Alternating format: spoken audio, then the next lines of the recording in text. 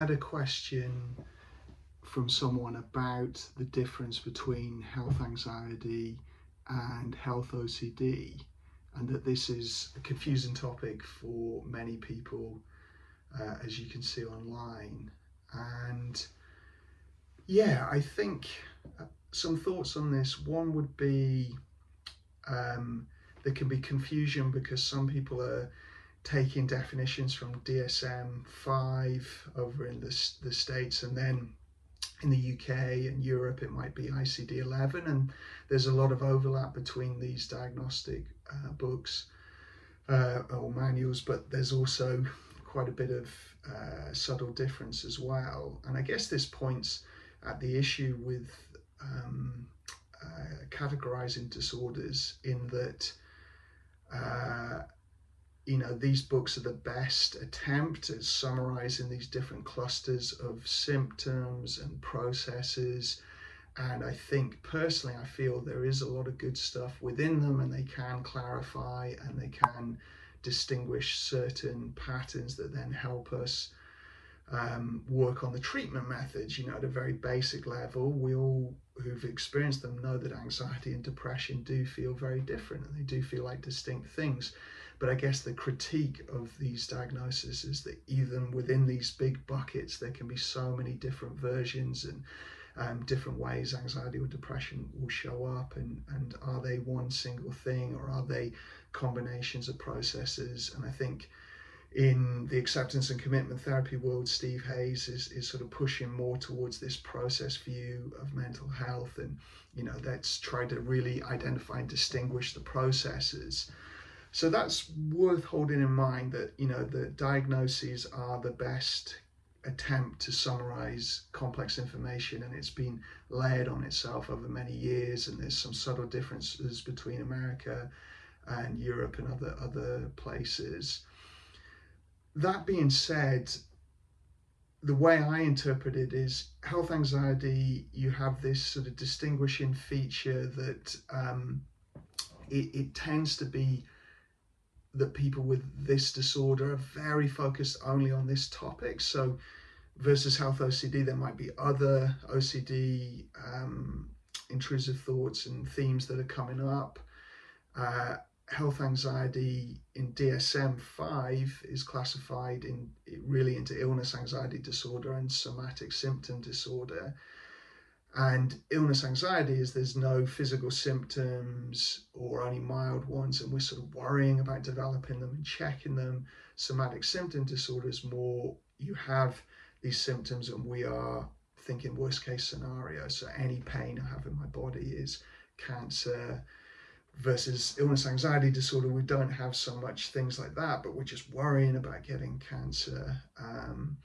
And then sometimes with health OCD, it's also distinguished as having this more ritualistic behavior. I mean, personally, I don't like that, because that's a little bit like saying OCD is only doing these ritualistic behaviors. But what about the subtypes that are categorized as pure OCD, which have the mental compulsion of rumination that might not be very ritualistic? It might just be analytical thinking. So all this is to say that really there's a massive overlap between all these things. I mean, I've heard great experts like John Hirschfield say that he really sees these all as one bucket, including generalized anxiety disorder.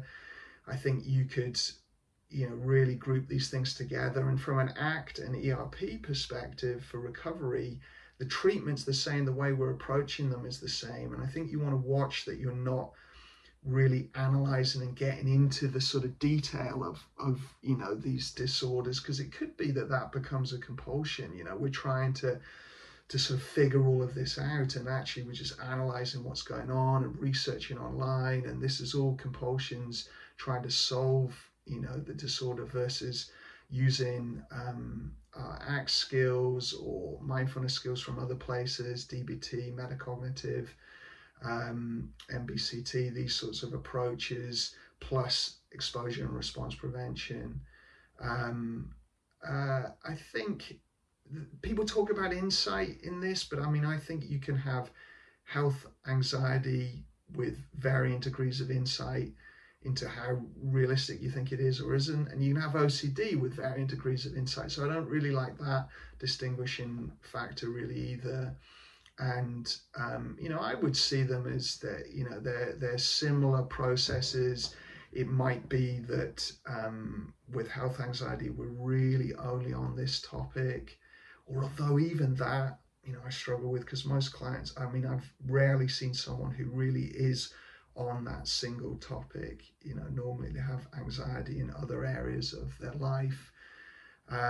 So I would say really just seeing them all as a similar, intrusive thoughts about health with various triggers, sometimes triggers of actual perceived symptoms, sometimes triggers of just worrying about this uncertainty. Then we have compulsions that are often mental, we're ruminating, worrying, analyzing, and often we're checking and hyper aware, hyper focused, and monitoring what's going on in our body.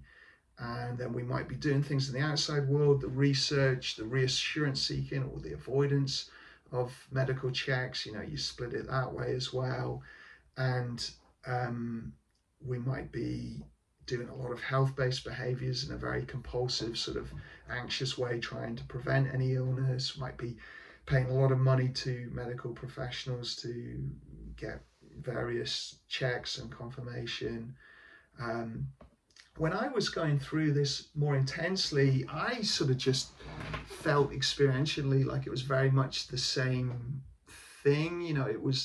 I'd had a lot of OCD themes, and then I'd had some health anxiety throughout my life, and then I really zoomed in on it later in my recovery journey, and it felt exactly like harm and taboo OCD themes and other Puro stuff I'd had. The way it felt experientially and within myself was the same. So I think of them very much in the same place, and use the same methods of building up skills, so building up our ACT skills so that we can diffuse these worried thoughts, and we can reduce the threat monitoring and get more an external focus on values.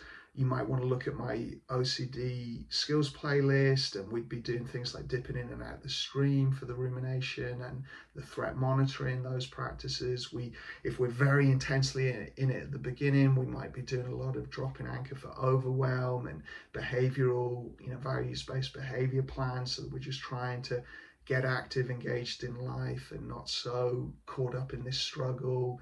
Then we might progress to these skill-based methods of dipping in and out the stream and deepening diffusion acceptance. And then we're moving into ERP, and that might be imaginal exposure to things that are triggers.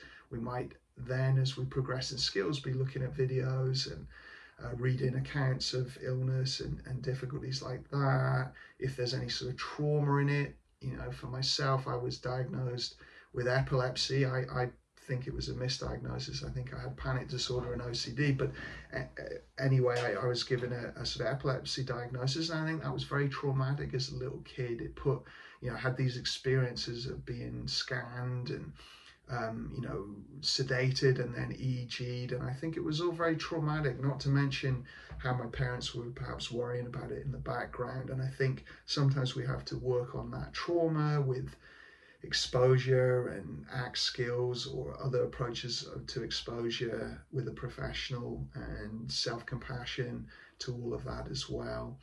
And I'll probably do some more videos on health anxiety and things that help, but that's a sort of summary of the things that I think are really useful. So you don't want to just launch into the health anxiety exposure without any response prevention skills. I've seen that with many clients who come to me who are actually just watching these videos and ended up ruminating and learning more about illness, really, and then scanning and ruminating and worrying and putting that all into their compulsions. So you need skills to work with the mental compulsions first, and then you're moving into exposure to deepen that over time, and then learning how to approach your health in a values-based way, and a way that fits with research and what's advised by doctors, versus constant scanning, checking, monitoring, worrying, or complete avoidance of that.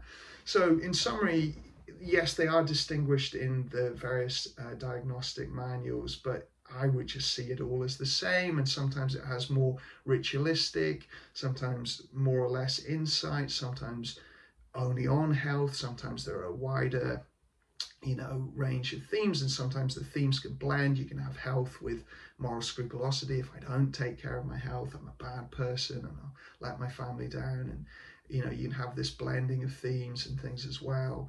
But really, we don't need to worry too much about that classification. Speak to your professional, take that on board from whatever they say, but then work on the treatment and the recovery, and that's really the key bit. And watch out for any analysis and worrying about classifying and distinguishing and what's what and what's what. That could all be the sort of meta OCD about the recovery process. So diffuse all of that and start moving towards values.